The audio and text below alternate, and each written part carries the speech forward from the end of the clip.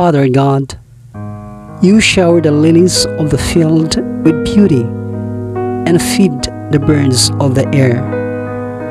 Build my faith to depend on you entirely for every need, and not on the things of this world or my strength and abilities. Not one day can be added to my life through worry. As my Heavenly Father, you know what I need, and you provide for all my cares. Help me to trust you to care for me. Father, even the disciples that walked with Jesus needed to strengthen their faith. Jesus told them if their faith was only the size of a mustard seed, they could uproot the trees and crumble mountains. Lord, I need more faith and make me a mover of mountains. Grow my belief in you alone, so that I would be strong in the Lord and ready to battle against the doubts planted by the enemy. Lord, increase my faith. Most High God, we are here in front of you, asking for your gracious blessing. Keep our faith in your providence, knowing that you will never forsake nor abandon us. We are not asking for a luxurious life. Instead, we are just praying to have enough to live on in our everyday life.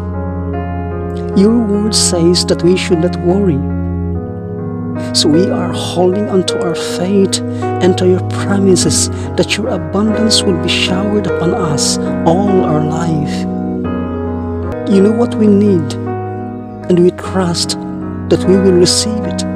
Father God, we bow before you and recognize our great need of a Savior.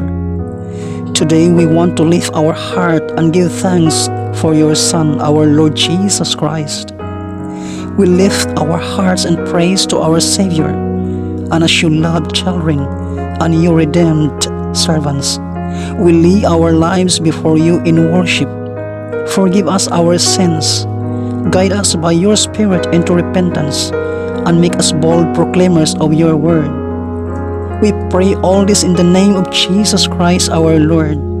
Father God, I bring you the area in my life where it seems like I've hit a brick wall. I've done everything I knew to do, but you are the only one who has the power to break it down and set me free. I yielded to you, and I asked you to tear down the wall.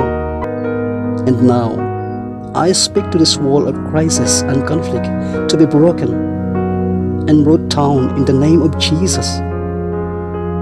Thank you, God, for your power and might, and that you are the one who fight my battles. Holy Spirit, I ask you fervently to flow through like a powerful rushing current, pouring down your mercy, grace, and freedom into this situation. I pray in Jesus' name. Amen. Ask, and it will be given to you. Seek, and you will find. Knock, and the door will be opened to you. For every who asks receives, the one who seeks finds, and to the one who knocks, the door will be opened.